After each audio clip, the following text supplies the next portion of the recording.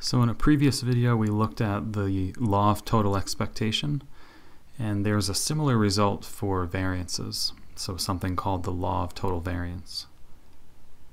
And we start out with an x and a y, two random variables, and we can show the following, provided that these expectations exist. So we can write the variance of x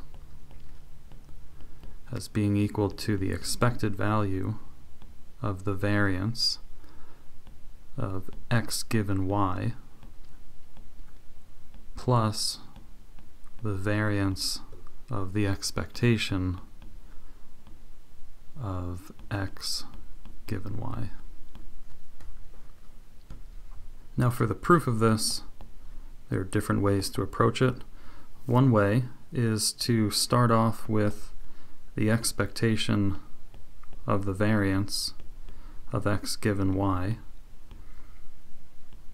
and show that this is equal to the variance of x minus the variance of the expectation of x given y, and then you know you can easily rearrange. So that's the approach that we'll take here.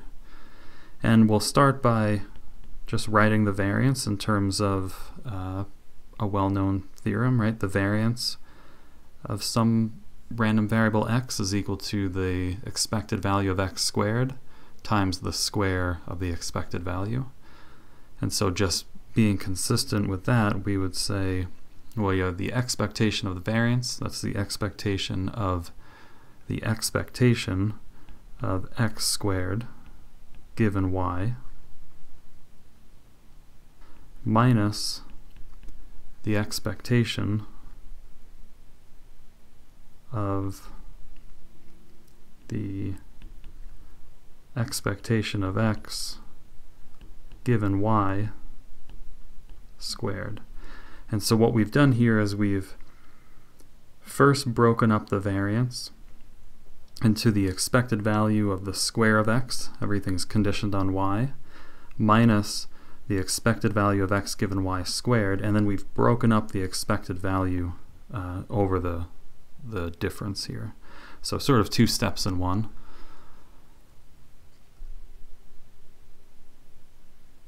And then the next step is to notice that this expectation here, by the law of total expectation, is just the expected value of x squared.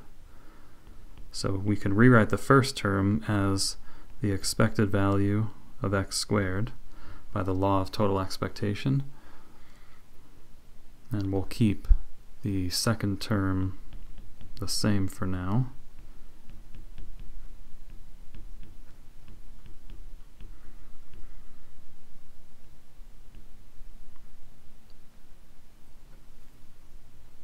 And then we'll strategically subtract off an expectation of x squared. So we have the expected value of x squared minus the expectation of all of x squared. So we'll subtract that off there, and then we'll have to add it somewhere else if we want to keep this equality. And so the place we'll add it is coming up here. So then we'll write down expectation of the expectation of x given y, so that should be squared, and then we'll have minus the square of the expected value of x. And notice that we've subtracted this term off here, and the double negative here means that we've added it here, so we haven't changed the equality.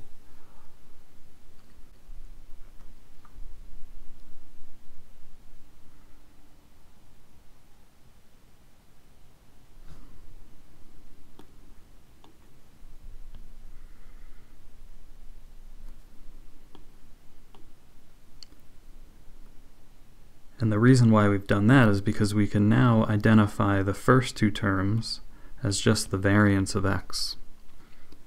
And that's part of what we need, right? Up here we've started with this term, and what we need to fall out of that is the variance of x minus the variance of the expectation of x given y. So the first term, or first two terms, looks like the variance of x. And the next thing we really have to notice is that we have an expected value of some random variable squared minus the expected value of x squared. We can rewrite this term, expected value of x, as being the expected value of the expected value of x given y. That's by the law of total expectation.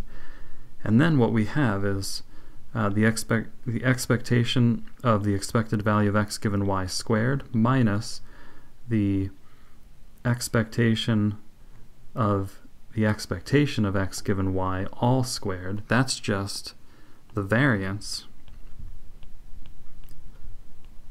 of the expectation of x given y. Right, so really just to drive it home, we're taking this thing here, the expectation of x given y, as our random variable, and what we have in this top, or second to last line up here, these two terms make up the variance of the expectation of x given y. And so putting that all together, we showed, well, the expectation of the variance of x given y is equal to the variance of x minus the variance of the expectation of x given y, and if we rearrange, we get the theorem.